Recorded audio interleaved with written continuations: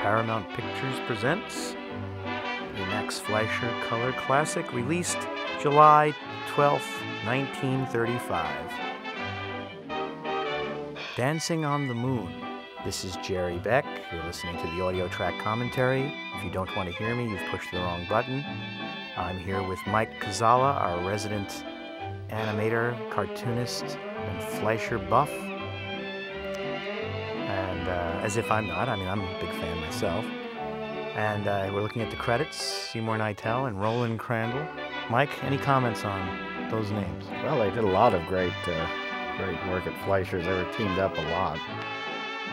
They were probably the top guys at that time because that's probably who they put on the color classics. If you think about it, they put the best guys.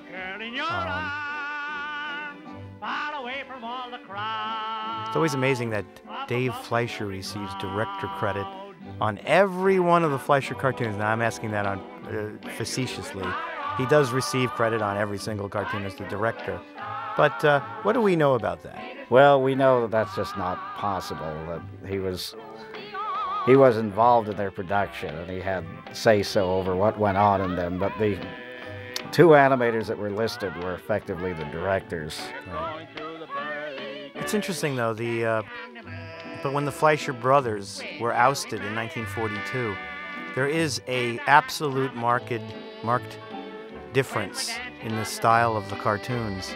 There's a sense of humor, there's a vision that's just gone. The best place to see that is the Superman series of cartoons, where the first 8 that were directed by Dave Fleischer are very cool, and they're very science fiction and visual. And then suddenly with the first one, Japatours, that was Famous Studios, suddenly they're very literal. They use more rotoscope.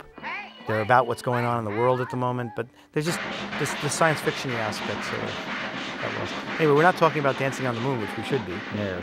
And we should be noting that wonderful rocket ship, that great sci-fi Buck Rogers rocket ship here. It's $1 to the moon. Yes. See, $1 used to go further back then. Now, Max Fleischer was an inventor, and that does play a point in a lot of Fleischer cartoons. Although it really doesn't play a point here, except for the science fiction aspect of a rocket ship taking animals to the moon. This is an example of what that shot would have been done with 2 camera passes. You mean the shot where he was looking through the window? Yeah. It would have been one pass with the window completely black, and another pass of the Earth with them pulling the camera away with everything else black. Oh. Now, this cartoon, the first half is so sweet. You got all these lovey-dovey animals. You got this great song. And then you... Poor kitty cat. Yeah. This looks like a cartoon. Like, I want to love this cartoon. I want to love... Look how cute this is. Look how great this is. Look at this great art. And yet, and here's a clever little sequence with the three-dimensional planets Venus.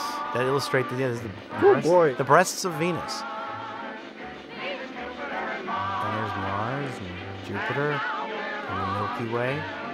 These are the kind of gags that would be used ad infinitum by Famous Studios down the road. This kind of pun gag. Except if Famous, they would have put a sign up that said Milky Way. And this song is... This is another multi-pass scene. Now the song on the soundtrack is Moon Over Miami, and it's Kate Smith.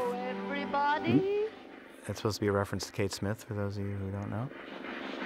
That was her theme song on the radio. But it's an interesting idea, having this counterpoint to all this merriment. And if you're depressed about something, being where people are celebrating is just more depressing. Well, that's how it feels during the holidays. During Christmas and New Year's. We all feel like this. This is just so damn sad. But these old cartoons in the 30s usually have a happy ending. We're watching this, going along with it, thinking, well, he'll probably meet up with his gal at the end and it'll be a happy ending. But let's find out. We'll find out as we go along. And this is very, very cute. In fact, I'd say sickeningly cute. Fleischer's turned it mean.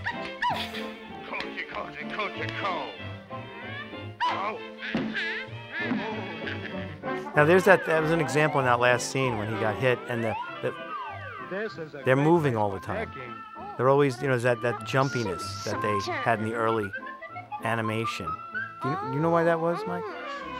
You know, that kind of like bobbing. The moving hulls? Yeah, moving hulls, right. It was a mandate. I don't know from whom. Maybe they just thought it would make it seem more lavish. Right. But be that as it may, it's something you associate with them. It looks like it belongs there.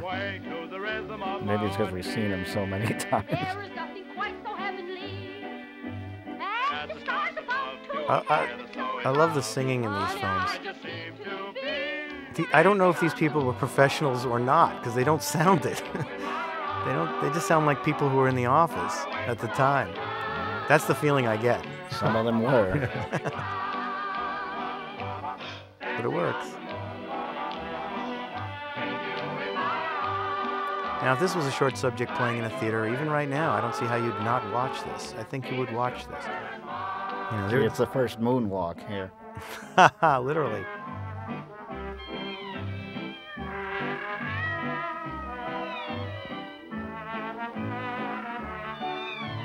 Don't worry, little cat. I'm sure there's a happy ending. Oh, now they're going back. So I'm sure something good will happen to our little friend who's left his wife behind, having his honeymoon all alone. God, that's depressing. There's a nice shot here when it lands, when it comes back to Earth. There's a three-dimensional shot. It's really cool.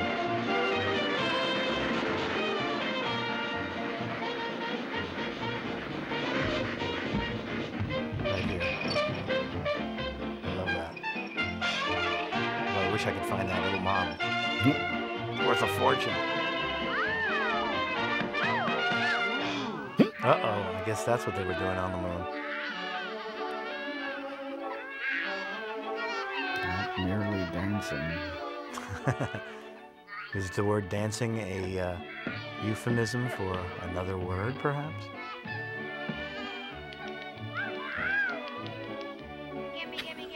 Dancing on the moon, meaning making love on your honeymoon, perhaps?